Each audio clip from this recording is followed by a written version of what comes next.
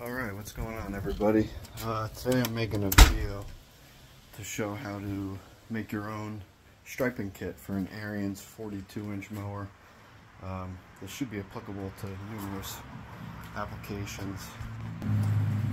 First thing you're going to need is, I went to Tractor Supply and got a 3x4 1/2-inch rubber mat. I believe it's technically called a rubber stall mat.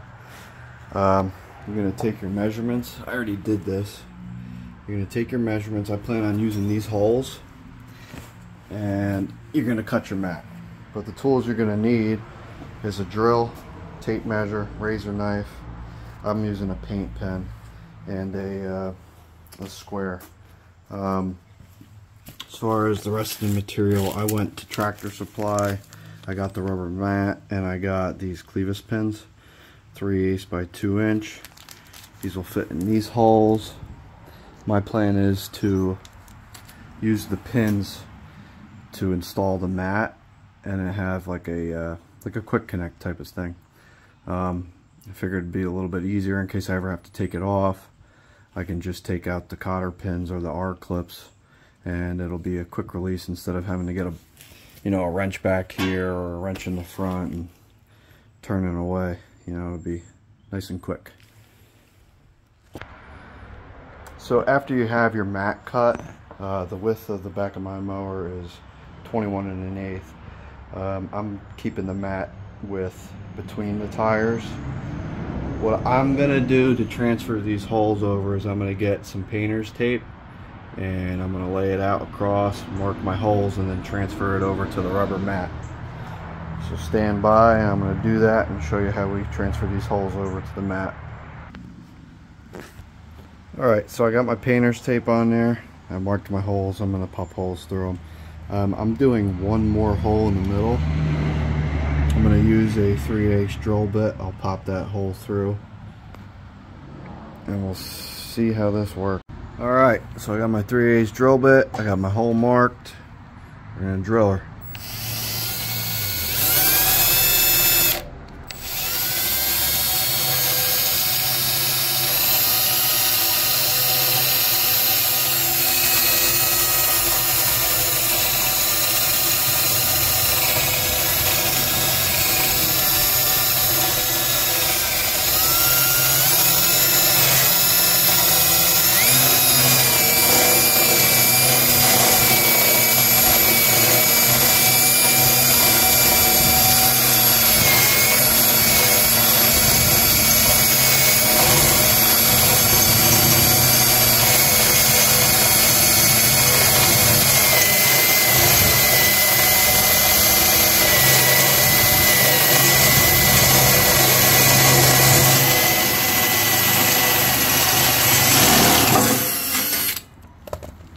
Alright, got the hole popped.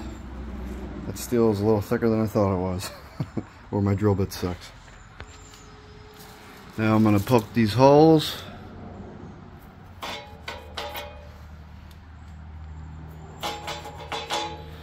Got all three. Now we can transfer this piece of tape over to my mat. Alright, I got my holes transferred over to the rubber mat. Now I'm going to drill these 3 holes.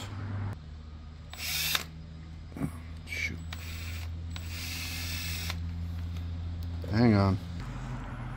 Alright, first hole's drilled. You gotta watch the drill bit that it doesn't walk away on you. It's a little difficult. I'll try and film the next one.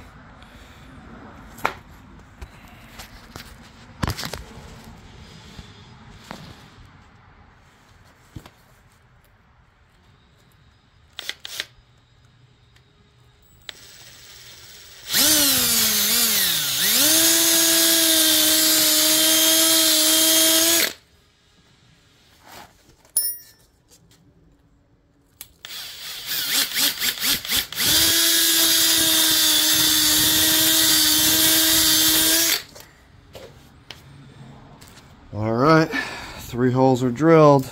Let's line it up.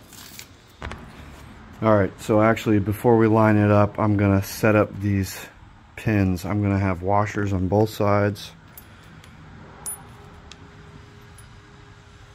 Jeez.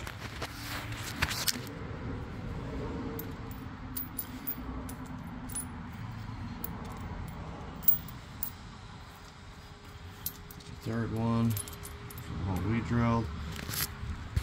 I'm gonna take these, put them through the back.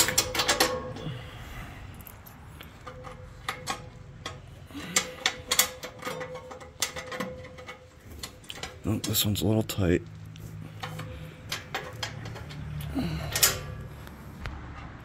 Alright, this one was a little tight. I had to remount the hole just a tiny bit. Now I'm going to take the mat, try and line up these holes.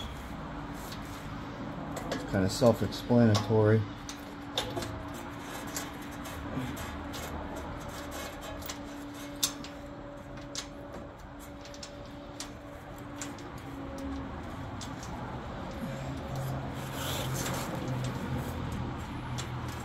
I need a little lube. Yeah, lube's probably a good idea. Alright, so I'm going to take a little bit of lube. Get it to go through these holes a little easier. Oh, look at that, right through.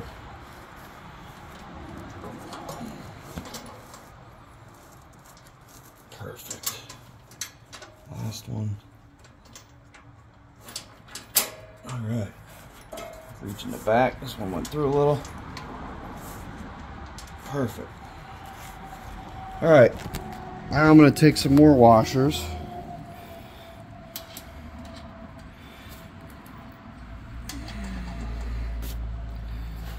I figure maybe it'll help protect the rubber a little bit.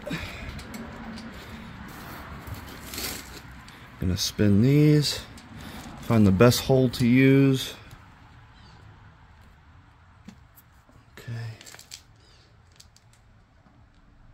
Alright. Take the R-clip. Push right through. Now these might wiggle around and might make a little bit of noise, but these are quick and easy to get off when necessary.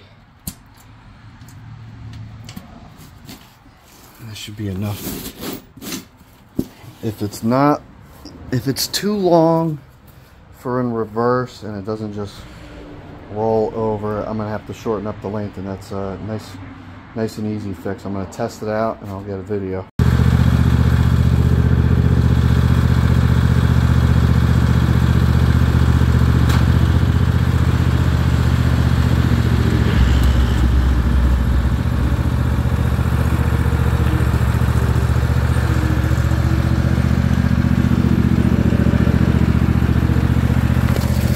Alright, just finished cutting the lawn. This is how the mat worked out. Very good stripes.